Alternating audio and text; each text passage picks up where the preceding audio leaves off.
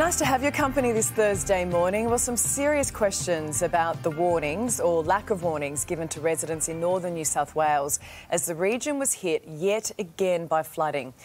Hard to imagine how tough it is for those communities right now. Absolutely devastating to be back here again. Let's discuss with Tasmanian Senator Jacqui Lambie and 2GB's Chris Smith. Nice to see you both this morning. Hi.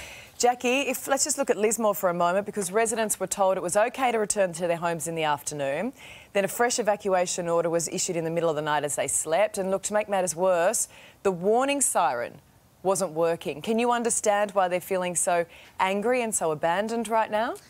I can understand why they're feeling really angry and abandoned, that's for sure. The other thing is this is the second time they've been hit. My goodness me, they've cleaned up the houses, you know, they've gone back in them and then they've been hit again and then this is going on top. This is just god-awful. I tell you, I reckon there wouldn't be a heart in Australia that's going out to Lismore this morning. It's just atrocious. Yeah, and Chris, I mean, it's not just Lismore this morning too. I mean, yesterday on the show, this sort of all happened as we were on air. It was all very unexpected. Byron Bay woke up. There was no warning at all there. They woke up basically to find themselves underwater. I spoke to someone in Byron Bay as this was unfolding, and she was telling me that we are on to the authorities here. They'd better learn from what happened 2 weeks ago, and they haven't learnt from what happened 2 weeks ago. And look, we're all loath to criticise volunteers, especially volunteers who go out to save your life and risk their own, right? But somehow in flood-prone areas and bushfire-prone areas, we've got to say to the volunteers, hey, we need part professionals running this operation. You need to be paid, you need to be on the job, and you need to get things right, especially at the beginning. Well, I mean, and I don't think much of the criticism has been to about those volunteers who are on the ground there. Some of the residents we've been speaking to this morning have talked about the fact that you've got headquarters in Sydney so far removed, Jacqui, that they don't have an idea of what's actually happening on the ground. Maybe that's something they need to be looking at.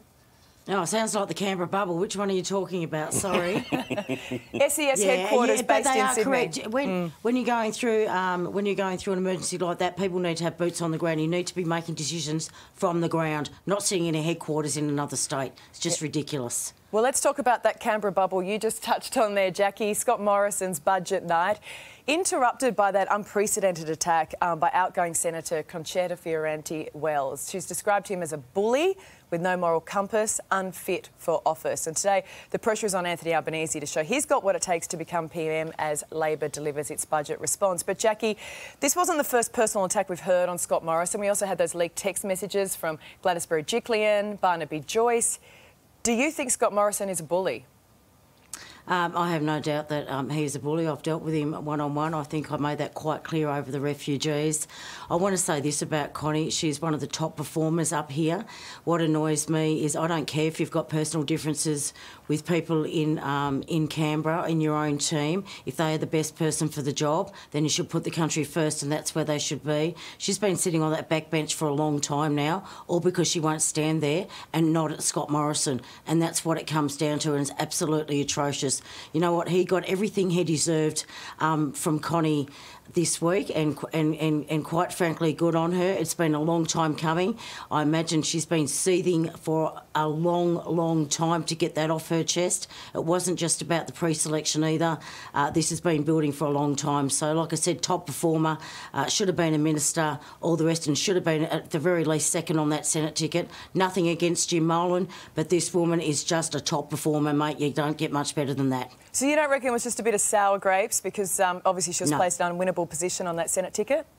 No, absolutely not. Absolutely not. So, and the branch stacking and all that went on, it was a real bully. It was real bully tactics, both from Morrison and Hawke. It's quite absolutely disgusting.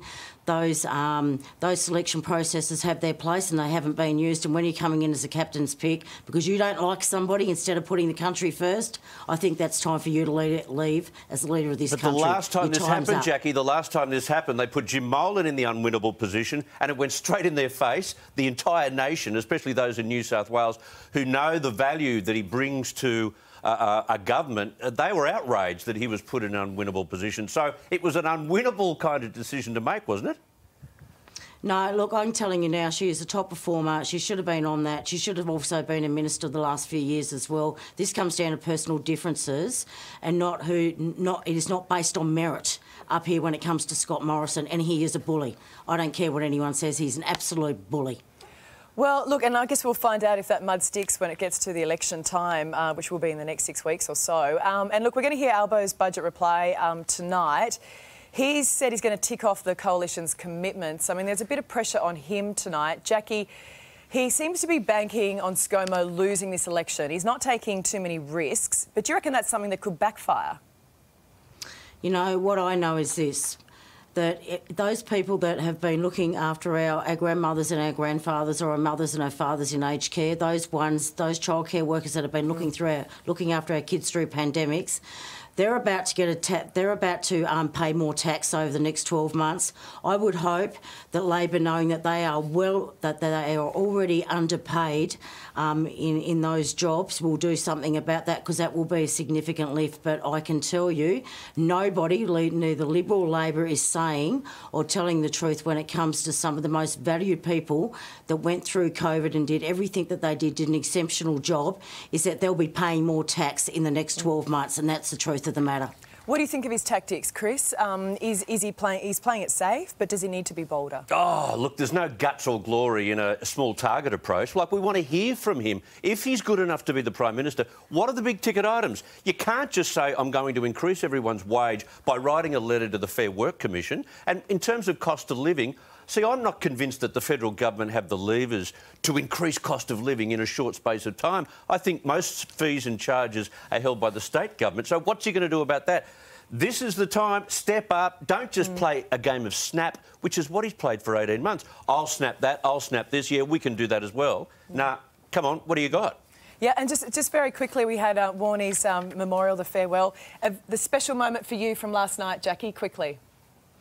I have to be honest, I was stuck in the chamber last night, but I have to say, you know, great loss. I think he's Aussie's greatest larrikin, and I think for me, I'll always remember him and his work for charity. It's been bloody phenomenal, you know, that he just didn't want really people. He didn't go out there and brag about it, he just got the job done, and he was just really special, you know. I think that I grew up watching him play cricket, and you know, so like the old footballers, and it's just someone that will always stay in my mind. He was just phenomenal. He was just probably the best there ever is, and God love him. Just a true Aussie larrikin. Authentic. Chris? Watch it on replay, Jacqui. You've got to. I wasn't planning on staying up to watch it. I accidentally turned it on. I was mesmerised by it. Part roast, part tribute, and then when those three kids got behind the microphone, a large part emotion. They got me, and I know they got so many other people. Got all of us. It was beautiful. You know, it was incredible. Well said. Nice to see you both this morning. Thank you.